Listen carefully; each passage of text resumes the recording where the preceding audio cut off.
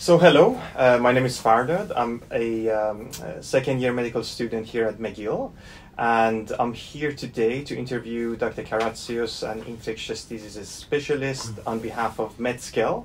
So Medskl.com, that's for an online platform for the medical community to learn and thrive. So here we have Dr. Karatsios. Why don't you introduce yourself, please? Good morning.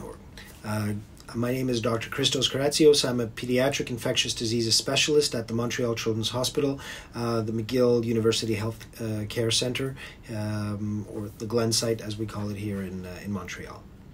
Okay, thank you. So before moving to North America and Canada, Yes. talking about that, I want to ask, what are these underlying conditions that make someone susceptible? So Right. you mentioned smoking and cardiovascular issues, Yes. but it seems to be affecting the younger population much less severely, at least, Yes. than the older. So if you could just talk about these conditions. Well, I mean, it's a respiratory virus, right? Most of the time, coronaviruses are a large family of viruses that cause a range of simple colds, sore throats, cough, this kind of business, to severe respiratory disease and death. And so I think this one here straddles both sides of that spectrum, and it has to do also with your underlying health and your age. So these underlying conditions, it's quoted in you hear it quoted in the literature throughout now that age, it's in and of itself is a risk factor, but age plus hypertension, diabetes, chronic lung disease or chronic obstructive pulmonary disease, COPD, emphysema, chronic bronchitis, these kind of things. It makes individuals much more likely to have issues. Hypertension and cardiovascular disease in and of itself has also been shown to be a risk factor. Immunosuppressive states, I haven't seen, I don't think we have all that literature, but I'm assuming that somebody who's got zero immune system is at a higher risk than somebody who has a normal immune system. Definitely, though, children and younger individuals do not get the severe disease that elderly do.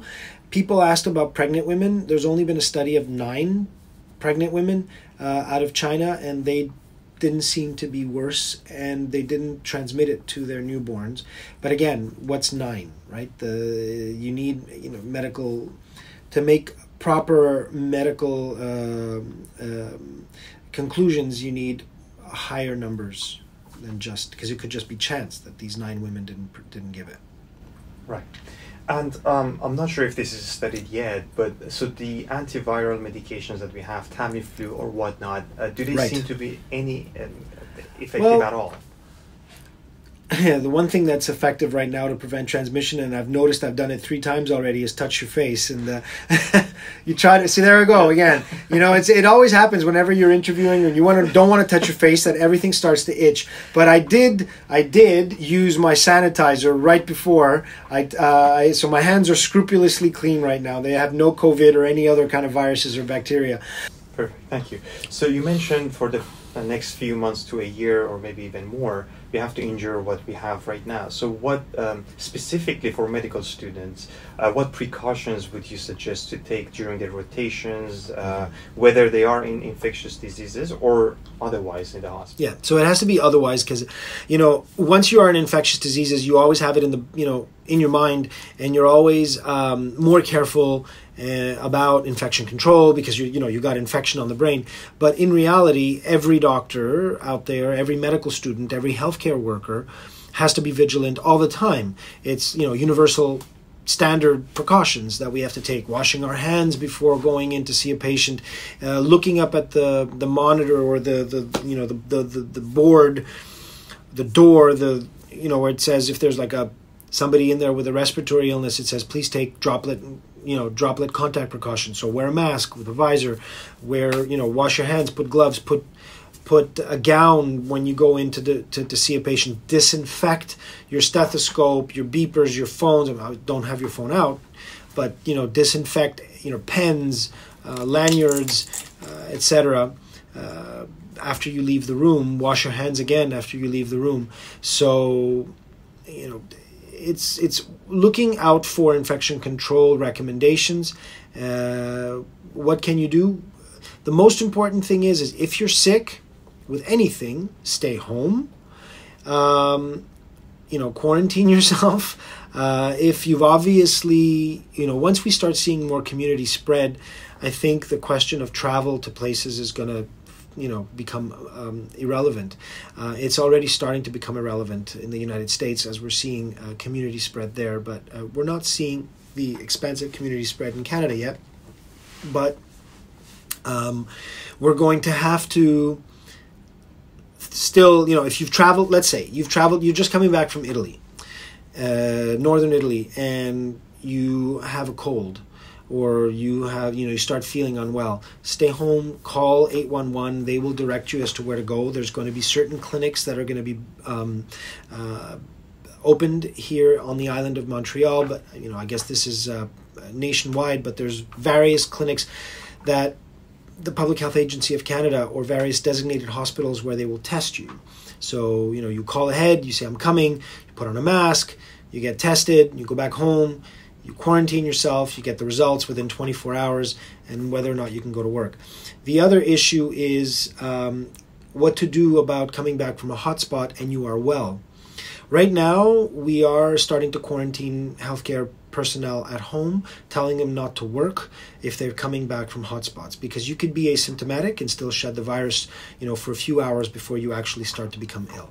So, as it stands, this is where we are at right now. Once we start seeing more community spread, at that point, what can you do?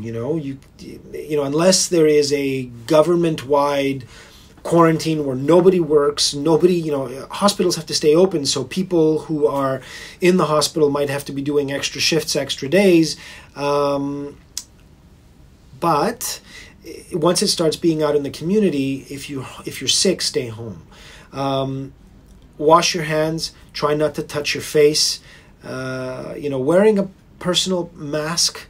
I see people walking around with N95s at Walmart, in the airport, and this is ridiculous. People.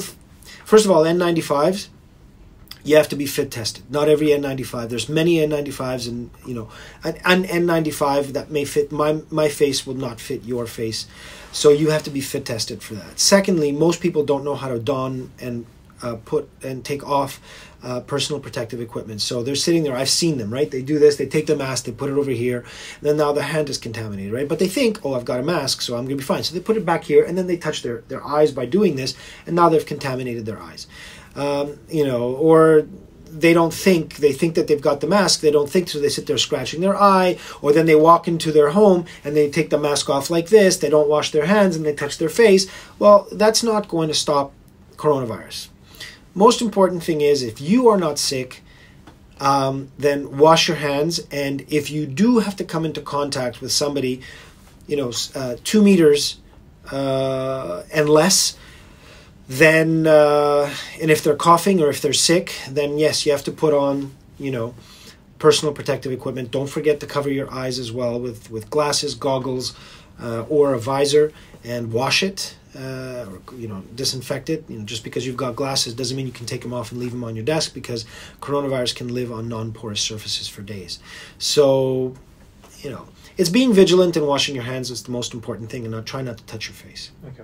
Thank you. A quick question. Yes. Any difference between the alcohol hand rub or washing with soap and water?